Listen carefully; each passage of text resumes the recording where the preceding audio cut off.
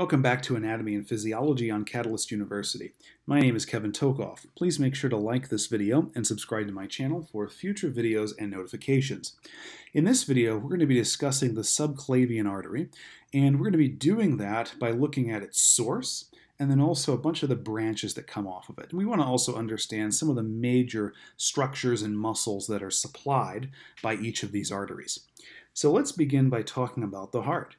Remember, the heart has an aorta that's coming off of the left ventricle, and off of the aorta, which is obviously not shown here, we'd have the arch of the aorta, or the aortic arch. Now, the aortic arch has three branches. The first one is the Brachiocephalic Artery. That one is this right here. This is our brachiocephalic. Now, the Brachiocephalic Artery goes toward the right side of the body, and it bifurcates into a right common carotid artery, which we will not consider here, and a right subclavian artery. However, remember the arch of aorta also gives off two other branches, which are directly the left common carotid and the left subclavian. So again, remember with that arch of the aorta that the left common carotid and subclavian arteries come directly off of the arch, whereas the right ones, their versions, have to come off of the brachiocephalic artery and it has to bifurcate into them.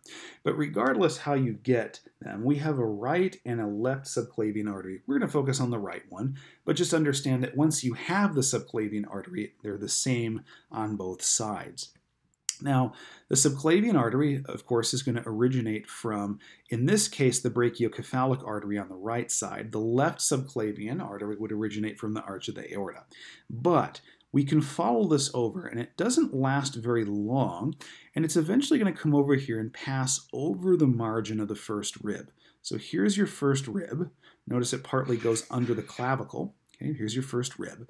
And when this subclavian artery passes over the margin of the first rib, right where my mouse is, it's going to change names to axillary artery. And that's the same on both sides, left and right. So this span right here, this is really all the subclavian artery is. It's pretty short. Axillary artery is a little bit longer. We're going to cover that in the next video. So subclavian artery. It has three parts. And you're going to find that when you go to the axillary artery, it's going to have a similar situation, three parts, and the division of those three parts is really a muscle. In the case of the axillary artery, it's the pectoralis minor. In the case of the subclavian artery, what divides the three parts is a muscle that's not shown here for the sake of clarity because it gets too crowded, but it's the anterior scalene or scalenus anterior. Now, the scalenus anterior has an insertion really on the first rib. Okay, so the scalenus anterior is going to be more or less kind of right here. In fact, we can more or less assume it's going to be right here where this artery, this trunk, branches off, which we'll see is the costocervical trunk. This is really where anterior scalene is, okay?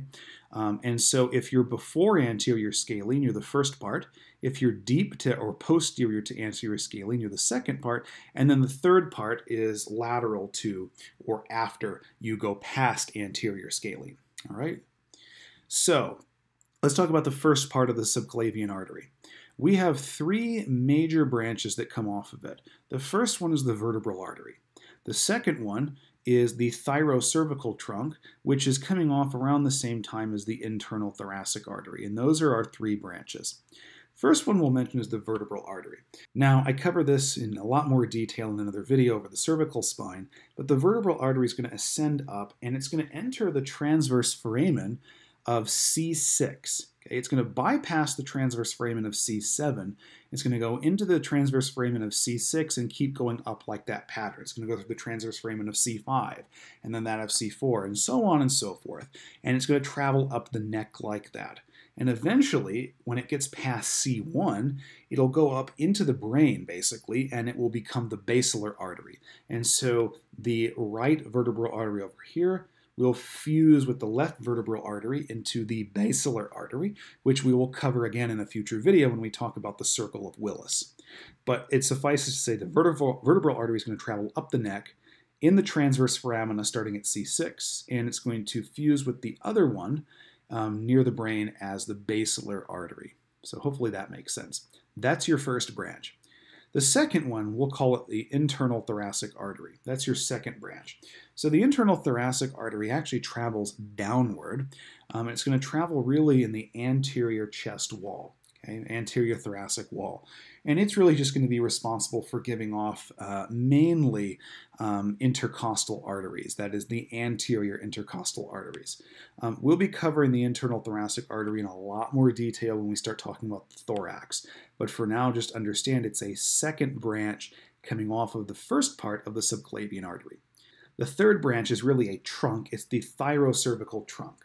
So that's the third branch coming off of the first part of the subclavian artery.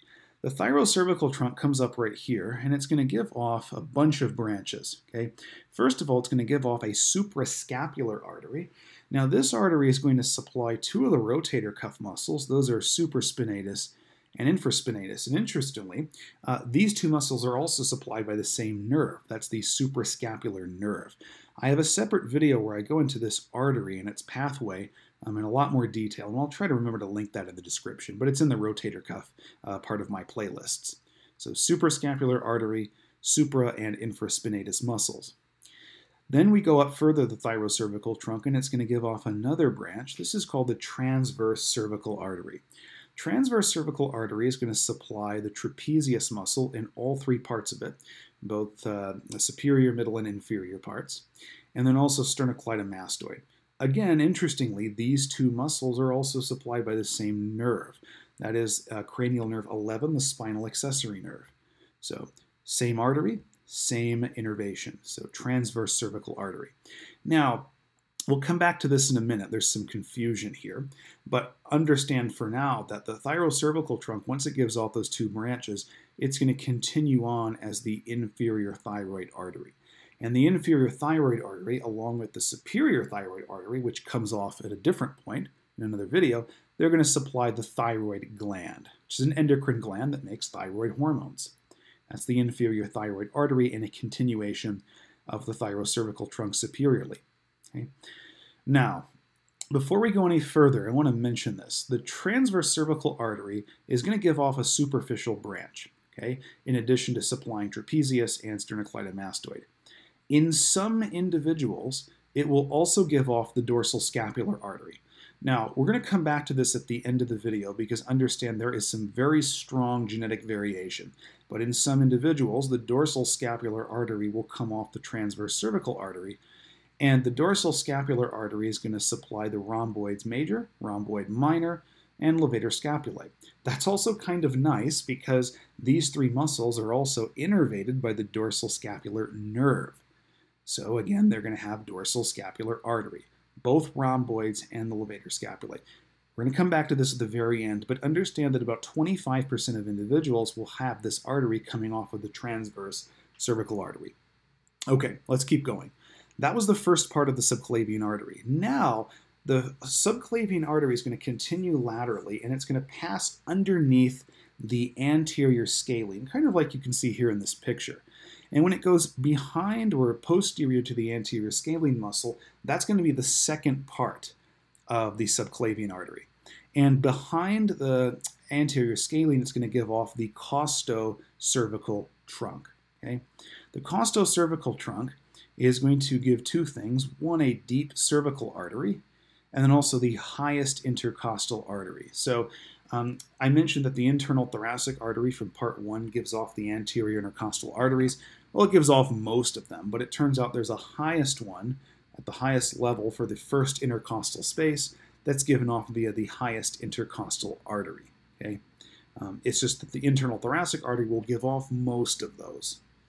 The highest one is from the highest intercostal artery, so hopefully that makes sense. Those are from the costocervical trunk, and those come off the second part of the subclavian artery posterior to the anterior scalene. Now, as the subclavian artery continues past the anterior scalene, so lateral to it, we enter the third part of the subclavian artery. Now, I don't have anything shown here, and there's a reason why. Okay? So the reason why I don't have anything shown there is because the third part in some individuals doesn't have any branches. Okay?